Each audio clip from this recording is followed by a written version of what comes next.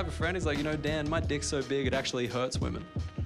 And I'm like, man, if I wanted to hurt someone with my dick, I'd have to write something mean on it.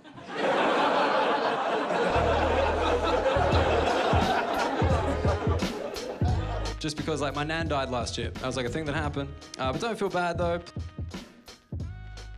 Because she was 94, right? That's a good innings, right? 94, great innings. And then she got hit by a cricket ball. Yeah.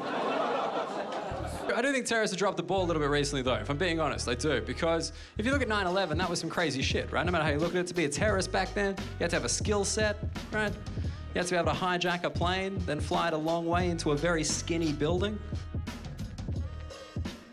These days, it's not like that. You know, the job interviews must be short, right? It's like, hey, man, can you drive a car? Not really. Perfect.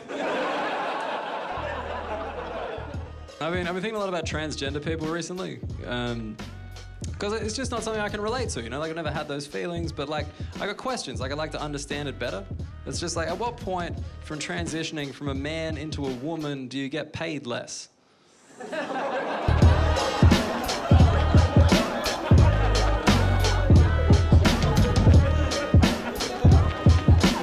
It's a valid question.